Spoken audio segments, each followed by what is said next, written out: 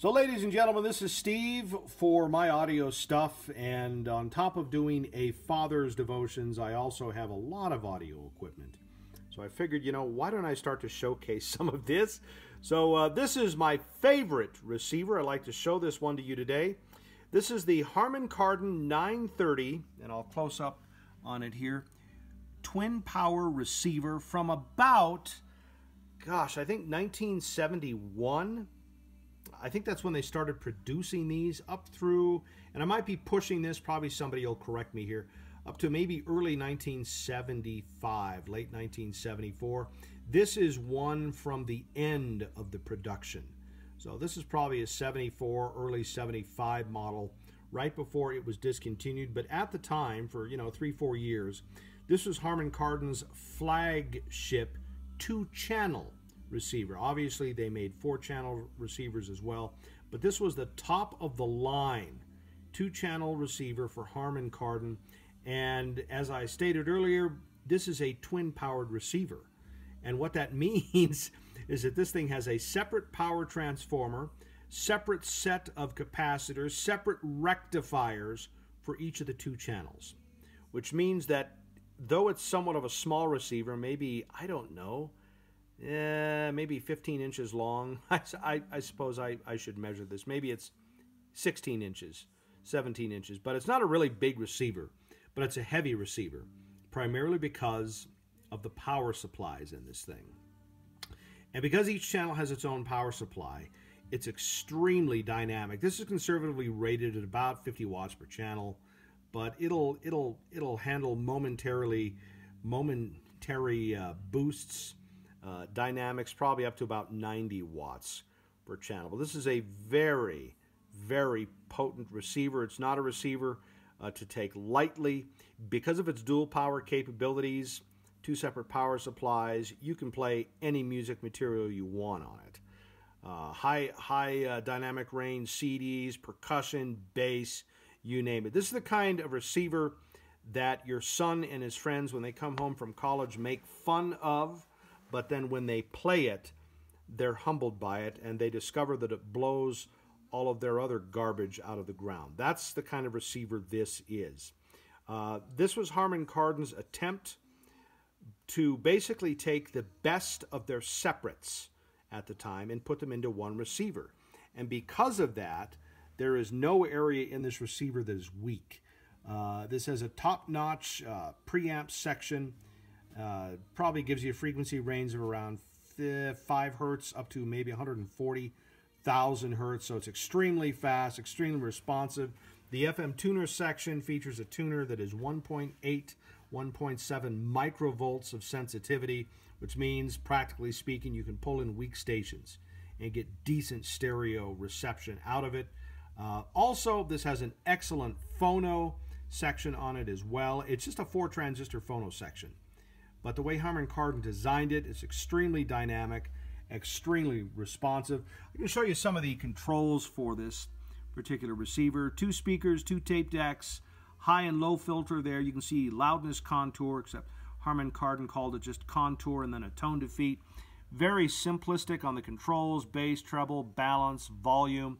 And then, of course, something that was very common during the time, that's the mode switch. A lot of different stereos had these for stereo, reverse stereo, mono left and right, that is both channels combined in mono, and then mono left and mono right. And then look over here at the function selector. Look at the inputs this has. So you have 2 auxiliaries, FM, AM, and 2 phonos on top of the fact that this thing also has 2 separate tape decks. So you can hook really just a plethora of devices up to this and still have more left over.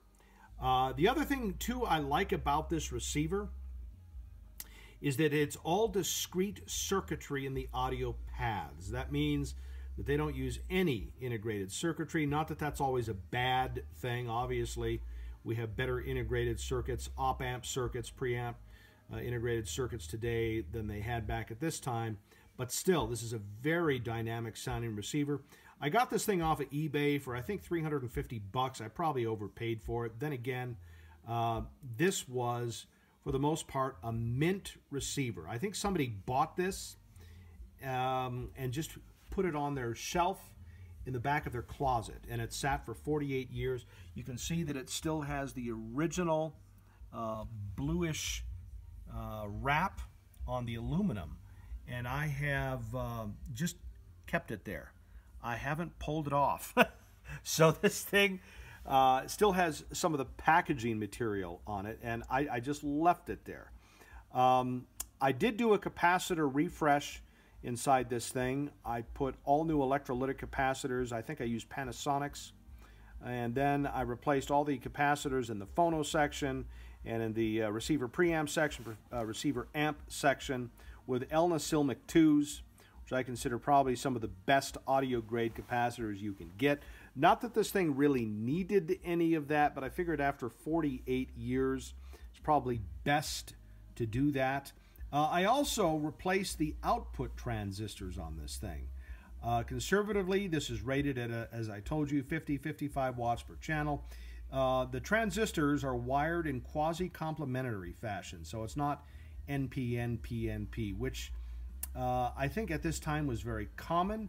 I think quasi-complementary, you can correct me, but I think they're a little better on switching distortion because the top of one wave then goes to the top of the other wave, and it's in the same type of transistor, which is NPN, as opposed to going into odd transistors, NPN, PNP. So I think this has a little better or lower switching distortion. But I went ahead and replaced the transistors, which are rated at 125 watts dissipation, with 250 watt transistors. That doesn't mean this puts out 250 watts, but it does mean that the transistors will have more headroom for them, which probably is a better thing, being that this thing has two separate power supplies in it. So this thing probably conservatively puts out now close to 100 watts per channel, maybe 80 or 90 watts per channel, because it has transistors that are more equal to the power supply of this unit. I also set the idle voltage or reset the idle voltage and all of that on them. But this is another one of those particular receivers that will humble people. But it's very simple. The other thing I also like about this, now watch this, is say you want to play a record. So if I go to like Phono, it shuts the lights off for the tuner, and then it just illuminates, you know, the Phono. You know, Phono 1, Phono 2. If I go to auxiliary, auxiliary 2, auxiliary 1. So I really like this. Everything quiets down, and it's just a very simple, very direct receiver. Once again, this is very excellent. I did do another modification with this thing really quick. The Phono section on this, it's a little Phono board. It's underneath the unit, so you have to turn it upside down and take the bottom panel out. It's a 4-transistor Phono board. Some of the Marantzes, actually the majority of the Marantzes at this time, were 6-transistor boards. Not sure why Harman Kardon did this. Probably just fewer boost stages, better audio. It's an excellent Phono section, but I went ahead and took the transistors out and I replaced them with, and I know probably some of you who listen to this aren't going to like this, with NTE 199s. And these are high-gain preamplifier transistors. They were probably developed in the 60s and then further perfected in the 70s, but these give the Phono section, how can I say this, more bite to it. That's about as best as I can describe it, and I love the sound. But those are the modifications that I have made to this. Again, this is really a mint and fully refurbished. I also aligned the FM front end, very easy to do. But this is a fully refurbished Harman Kardon 930 twin power receiver from 1971 to late 74, early 75. And this is probably one of the final releases of this receivers. Again, of this receiver. If you have any comments, you can leave them below. I also host, for those of you who don't know, a Father's Devotions. And I think I have a link for that. That's my other YouTube site, and it's on Rumble as well as this one is. But really quick, even though I love audio stuff, right? You can't take this with you. But what you do take with you is your relationship with Jesus Christ. And if you'd like to learn more about him, you can email me or just go to my other site. I have a link for it, A Father's Devotions. God bless you.